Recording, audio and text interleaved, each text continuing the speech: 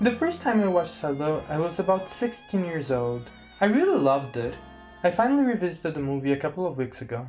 I'm much more sensitive towards violence in media nowadays than I was back then. And now, after this rewatch, I finally understand why Salò makes into so many lists of most disturbing of all time. And I think the uncomfortable experience I had upon this rewatch is much closer to the intended experience than the one I had back then. So, let's talk about it. Welcome to Vanessa Jupiter's sitting room. Today I am revisiting Salò, or the 120 Days of Sodom, as an adult. As a preface, I'll be using some clips of the movie that contain suggestion of violence, but I did my best to not include anything too graphic. Content warnings. This video contains discussions of fictional sexual violence, fictional torture, fictional sexual violence targeted at minors, fictional torture targeted at minors, body fluids, excrements, fictional consumption of body fluids and excrements, how these things relate to BDSM and kink, teenage sexuality. I will not discuss the ethics of BDSM. I will not discuss the ethics of age play or consensual non-consent. Nor will I discuss the ethics of the production of a movie such as Salò or the 120 Days of Sodom.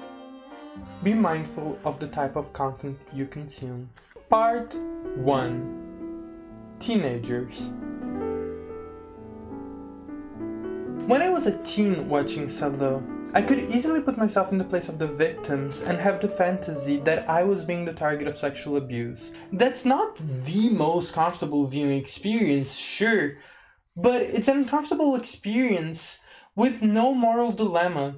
As an adult who doesn't like to age play, identifying with the teens isn't really easy, and identifying with the adults is a moral nightmare. This is a contradiction that I think is key to the intended experience of watching the movie. I firmly believe that we should be having more conversations about teenage sexuality. Some teenagers can be very horny without having a lot of life experience, which makes them potential targets of abuse that are very specific to teenagers. Ignoring that can lead to discussions about the abuse specifically targeted at teenagers to lack the nuance that it needs.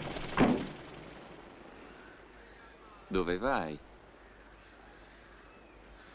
There's one scene in particular that struck me upon this rewatch. Everyone is in a room where a wedding ceremony just took place. The teens are all naked. One of the libertines, the Duke, starts going around and kissing, touching, grabbing cheeks, shoulders, chests, and then he kisses one of the teens on the lips, and that victim smiles and kisses the Duke back. This might have been the most uncomfortable scene for me to rewatch. This man is just going around kissing naked teenagers. It's repulsive to a degree that I find really difficult to match. Salò has a lot happening on the sidelines. We get a distinct feeling that every single person in the movie is a character who's going through their own journey, and sometimes we get little glimpses of their stories. The Duke and this teen he kissed are seen together again a couple of scenes later. They are sitting at a bench, and the way that they kiss then seems tender. It almost seems consensual. It isn't. Of course, the victim was captured and is being held against his will, at the risk of being dragged into a psychology discourse rabbit hole. I'll say it's probable the victim is experiencing Stockholm Syndrome. As an adult viewer, the way the victim responds to the abuse is uncomfortable precisely because I can see it for what it is. Not for 1 second do I forget the abuse that's being inflicted upon him, or the way in which his agency and his ability to consent have been removed, or the fact that he's a teenager kissing a grown man. To my adult eyes, there's nothing even remotely okay about this exchange. But I remember being a 16-year-old who liked the idea of being sexual with adults. For a teenager, the idea of being taken into a den of sexual pleasures, even if it's done without consent, even if the sexual pleasure is at their expense, even if the sexual acts are repulsive at multiple points, even if they, as teens, know themselves that this isn't something that they actually desire, that it's just a fantasy, the idea of being taken there can still be enticing. It's the fantasy of being taken into an orgy, a thing teens usually don't have access to. The fantasy of having adults paying attention to them, of having adults desire them. The movie has other moments like this, where what's happening is obviously not desirable, but it's an undesirable that might seem attractive to someone who doesn't have access to anything like it. What I'm trying to say is, Salò may be hot for teenagers, and that is valid.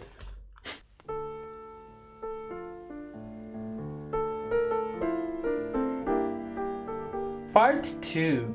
Aesthetics. Salò uses an aesthetic that's very intellectual. There's even a bibliography in the opening credits. I'm using the word aesthetic on purpose here. I don't think that there's anything that makes a movie that looks like Salò to be inherently more valuable than a movie that looks like, say, Saw. This intellectual vibe has little to do with the actual content. Not nothing, and I'll get to where I think the aesthetics affect the content the most in a second, but little. The movie has classic music being played on the piano throughout. I'll go ahead and call the cinematography and the setting very art house. The violence doesn't feel gratuitous. I'm always affected by films that include extreme violence, yes, but the perceived dissonance of a film that features extreme violence but feels like it's serious, like it's important, like it's something that I should be paying attention to. It feels contradictory, and it renders the viewing experience even more difficult for me.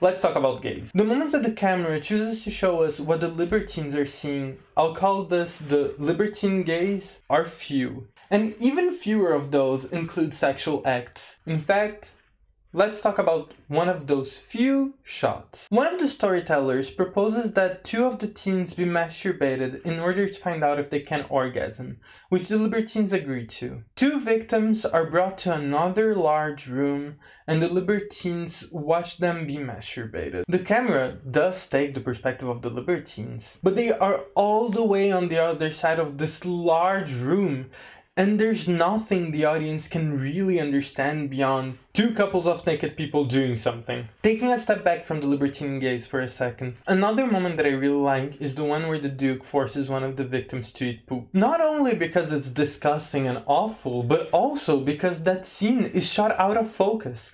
Yes, one of the most iconic moments of Salò, or the 120 Days of Sodom, is out of focus for the most part, as if to make sure the movie isn't interested in looking at the victims for long. Most of the time though, things like this scene are more common. We know exactly what's happening. The libertines are sexually assaulting teens.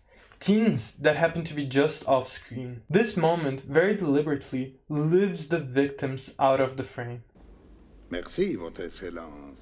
The choice of cinematography is either wide shots or close-ups on faces for the most part. Let's talk about each of these. First, the close-ups. A close-up on a face would rarely be considered an erotic frame, but isn't it sometimes? A couple of times we get close-ups on the faces of the libertines as they are experiencing pleasure derived from the abuse they are inflicting on the victims. And sometimes, looking at the face of someone experiencing sexual pleasure is,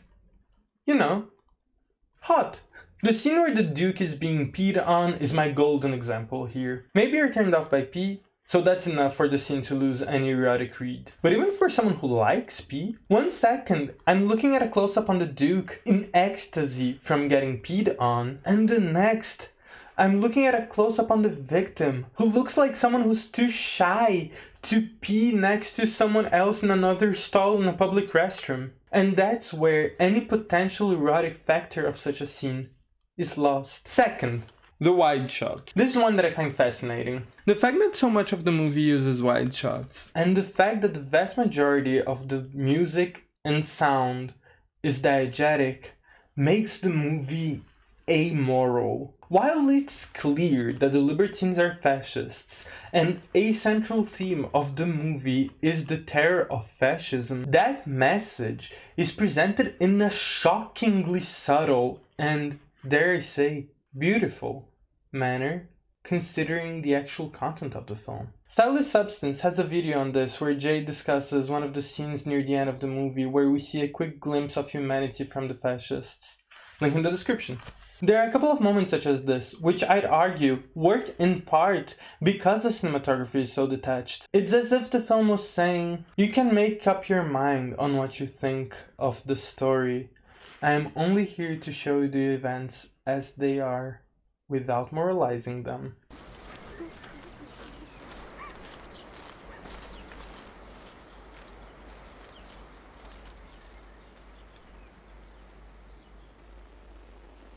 If you know the movie well, you probably considered my analysis of the libertine gaze in Salò to be incomplete at best and widely incompetent at worst. Don't worry, it's time to come back to it. The last 10 minutes of Salò feature an extremely obvious example of the camera using a character gaze. One of the libertines sits indoors on an upper floor in front of a window facing a backyard, while the other libertines torture the victims. The libertine who's indoors looks at the tortures through binoculars through a window into the backyard, and we, the audience, only see the tortures like that, through binoculars looking through a window into a backyard.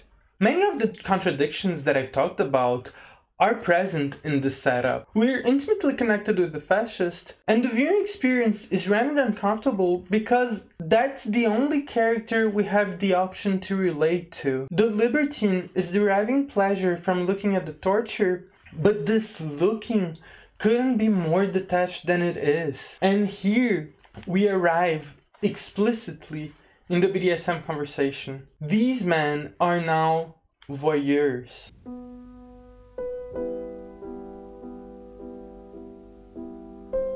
Part 3.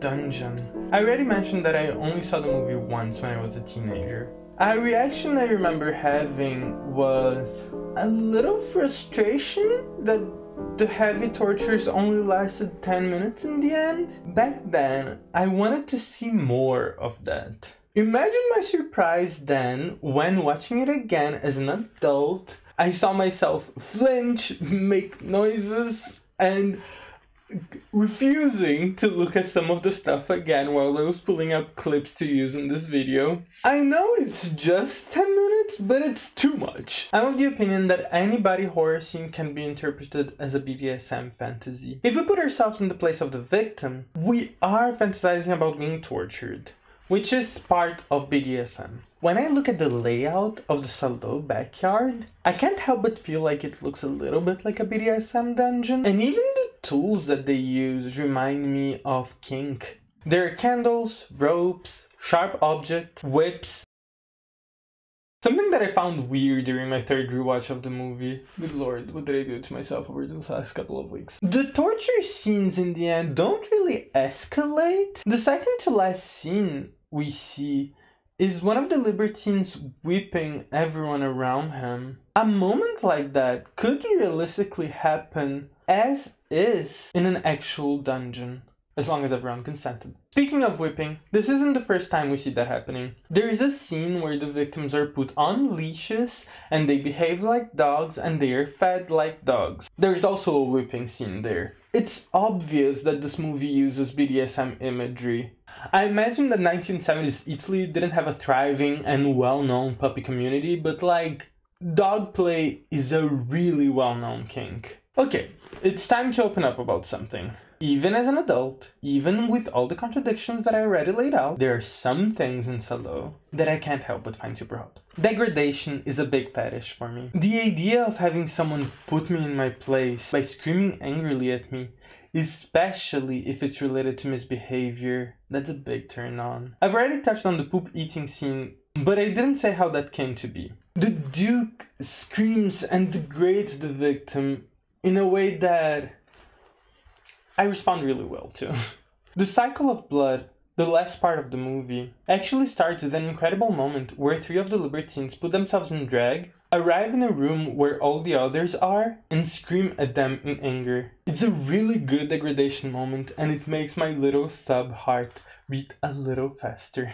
If you ever decide to watch Salò with an eye out with what could be considered at least tangentially related to kink, you'll get something before the first 10 minutes are over. Angela! The general approach that the libertines have towards sexuality is something that I find interesting. They talk about masturbating different parts of the body, and it's nice to have a movie that talks about sex in a way that's not genital-centric. And that makes the movie even more complicated, doesn't it? Is Salò actually kink negative? The characters we see performing these activities are all pedophile, rapist fascists, after all. Are we then to read the movie as a condemnation of all their behaviors? I don't think so, and I want to touch on the film's approach to religion. The libertines are extremely against any type of religious activity, and the religious activities that we see being performed that they punish are all Christian-based. Pasolini had a complicated view on religion and Christianity. The idea that he would have just given the libertines characteristics that he disagrees with would make their characterization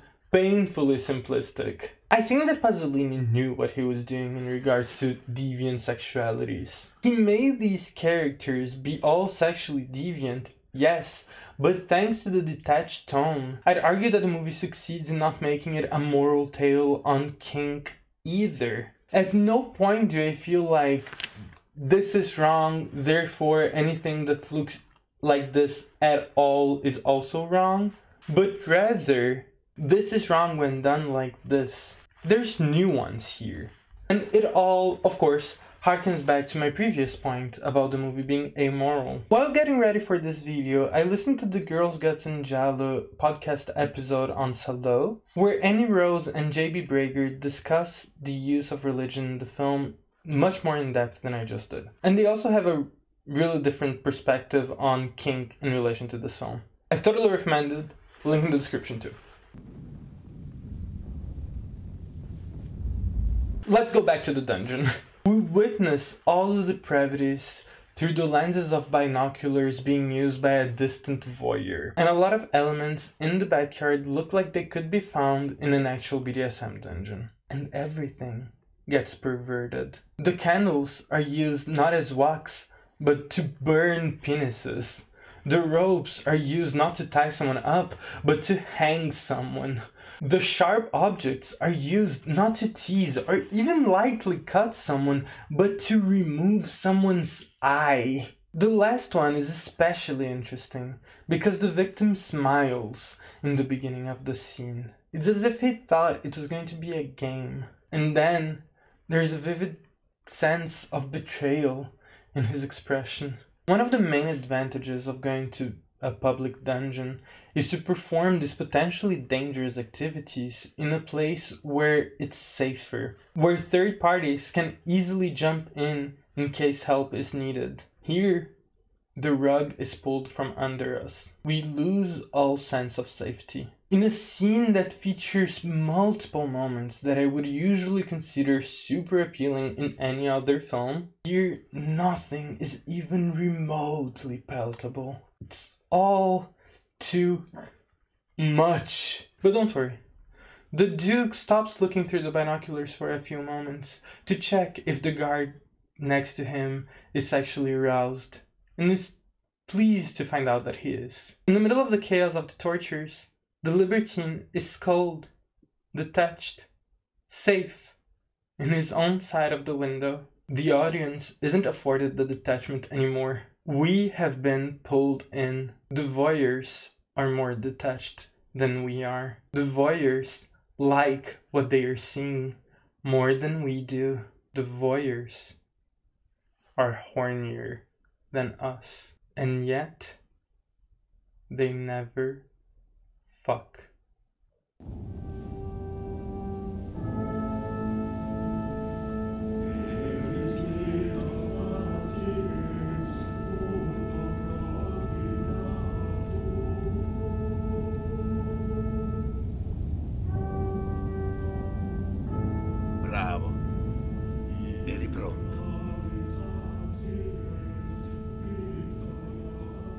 Salò, or the 120 Days of Sodom, is a difficult, uncomfortable, rough watch. Its subject matter might seem like the main reason why it's such a challenging film, but in truth, the entire audience experience is riddled with contradicting feelings and inputs, from the narrative to the framing to its relation to sex and sexuality, rendering the final result a much more intense experience than it would have been if it only presented as disturbing with no nuance. Thank you.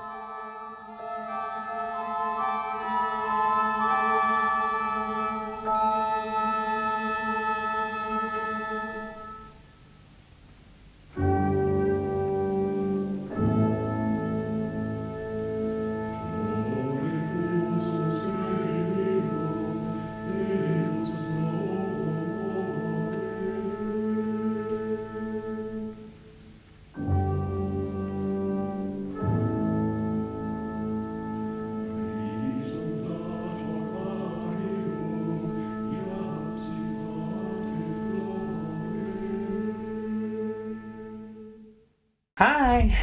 So, thank you for watching. You may have noticed I didn't even attempt to answer the question on the title. The original thing that I wanted to call this video was BDSM, Teenage Sexuality, and Salò, or the 120 Days of Sodom, which is also a title that is much more aligned with what I usually title my videos. But I knew that adding teenage sexuality to the title of my video, which is about Salò, would make a lot of people want to just like click on the video, dislike it, and just leave without having seen any of it. I already think that a lot of people are going to do that. There's nothing I can do about it. Given that I didn't even try to answer the question, is Salò a kinky film? What do you think? Do you think that Salò is a kinky film? Do you think that Salò is a movie that like is about BDSM? How do you think Salò is about BDSM? Let me know in the comments. Like, share, subscribe, tag me on your Instagram stories, quote me on your dissertation thesis, follow me on Twitter, follow me on Instagram, and I will see you next time. I'm real happy with this one. Hope you are too. Love, Vanessa Jupiter.